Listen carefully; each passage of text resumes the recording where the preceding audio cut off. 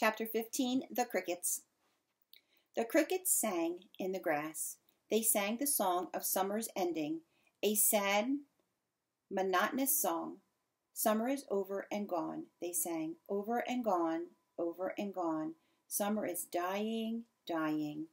The crickets felt it was their duty to warn everybody that summertime cannot last forever. Even on the most beautiful days in the whole year, the days when summer is changing into fall, the crickets spread the rumor of sadness and change. Everybody heard the song of the crickets. Avery and Fern Arabelle heard it as they walked the dusty road. They knew that school would soon begin again. The young geese heard it and knew that they would never be little goslings again. Charlotte heard it and knew that she hadn't much time left. Mrs. Zuckerman, at work in the kitchen, heard the crickets, and a sadness came over her too.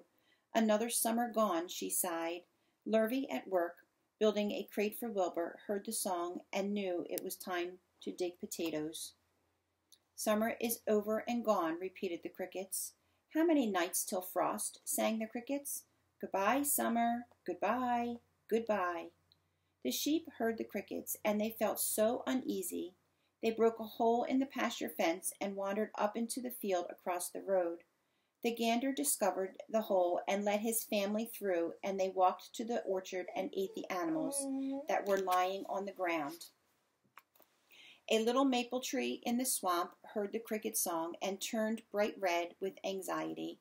Wilbur was now the center of attraction on the farm. Good food and regular hours were showing results. Wilbur was a pig any man would be proud of. One day, more than 100 people came to stand at his yard and admire him. Charlotte had written the words, "Radiant," and Wilbur looked radiant as he stood in the golden sunlight. Ever since the spider had befriended him, he had done his best to live up to his reputation. When Charlotte's web said "some pig," Wilbur had tried hard to look like some pig. When Charlotte's web said "terrific," Wilbur had tried to look terrific. And now that the web said "radiant," he did everything possible to make himself glow. "It is not easy to look radiant," said Wilbur, through himself. I have to go back and read that sentence again. It is not easy to look radiant, but Wilbur threw himself into it with a will. He would turn his head slightly and blink his long eyelashes.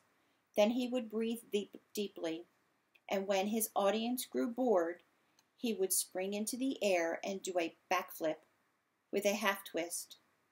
At this, the crowd would yell and cheer. "How's that for a pig?" Mr. Zuckerman would ask, well pleased with himself. "That pig is radiant." Some of Wilbur's friends in the barn worried for fear all this attention would go to his head and make him stuck up. But it never did. Wilbur was modest. Fame did not spoil him. He still worried about the future, as he could hardly believe that a mere spider would be able to save his life. Sometimes at night he would have a bad dream. He would dream that men were coming to get him with knives and guns, but that was only a dream. In the daytime, Wilbur usually felt happy and confident. No pig had ever truer friends, and he realized that friendship is one of the most satisfying things in the world. Even the song of the crickets did not make Wilbur too sad. He knew it was almost time for the county fair, and he was looking forward to the trip. If he could distinguish himself at the fair and maybe win some prize money, he was sure Zuckerman would let him live. Charlotte had worries of her own, but she kept quiet about them. One morning, Wilbur asked her about the fair. "You're going with me, aren't you, Charlotte?" he said. "Well, I don't know," replied Charlotte. "The fair comes at a bad time for me. I shall find it inconvenient to leave home even for a few days." "Why?" asked Wilbur. "Oh, I just don't feel like leaving my web. Too much going on around here." "Please come with me," begged Wilbur. "I need you, Charlotte. I can't stand going to the fair without you. You've just got to come."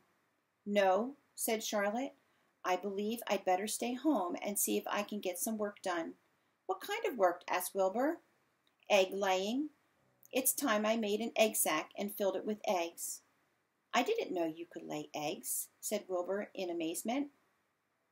"Oh, sure," said the spider. "I'm versatile." "What does versatile mean? Full of eggs?" asked Wilbur. "Certainly not," said Charlotte. "Versatile means I can turn with ease from one thing to another. It means I don't have to limit my activities to spinning and trapping and stunts like that." "Why don't you come with me to the fairgrounds and lay your eggs there?" pleaded Wilbur. It would be wonderful fun." Charlotte gave her web a twitch and moodily watched it sway. "I'm afraid not," she said. "You don't know the first thing about egg laying, Wilbur. I can't arrange my family duties to suit the management of the county fair. When I get ready to lay eggs, I have to lay eggs, fair or no fair. However, I don't want you to worry about it. You might lose weight. We'll leave it this way. I'll come to the fair if I possibly can." "Oh, good," said Wilbur. "I knew you wouldn't forsake me just when I need you most."